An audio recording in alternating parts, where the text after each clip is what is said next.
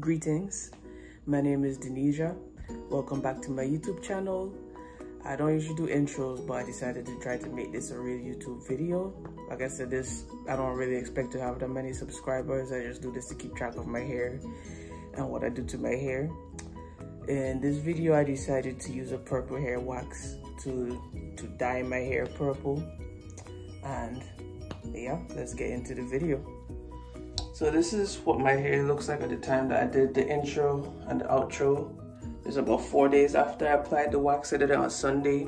Today is Thursday. I took the twists out on Monday. And this is what it's looking like now.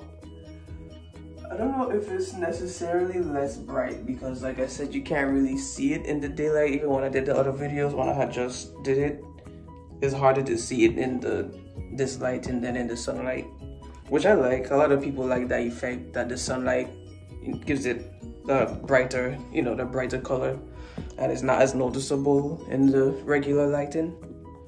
And also, I just wanted to say sorry for squinting because I am blind. I just didn't feel like putting my glasses on. This is me showing that I did a test piece before I decided to put the purple hair wax all over my head. Just wanted to see what it would look like. That's the color of the wax.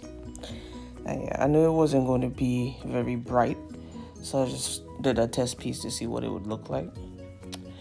And then in the next clip, I took the twist out to see how it would look like out.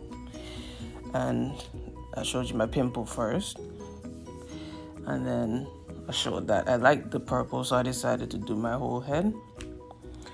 And then that was me just complaining because it was taking too long. My hair is already short. Adding the wax is a whole extra step. But what I did was I had some Shea moisture, like a curl enhancing smoothie, something like that, but it was a little bit different. And then I put the wax over that for each one. So I will say the wax gave my hair a lot more definition. It gave it a hold almost like gel because it is wax. And then that was me showing what the twists look like in the daylight. You see the color a lot better in the sunlight than in regular lighting. And that was my twist out. I didn't really separate them because my hair separates a lot on its own, or I do with my hands over time.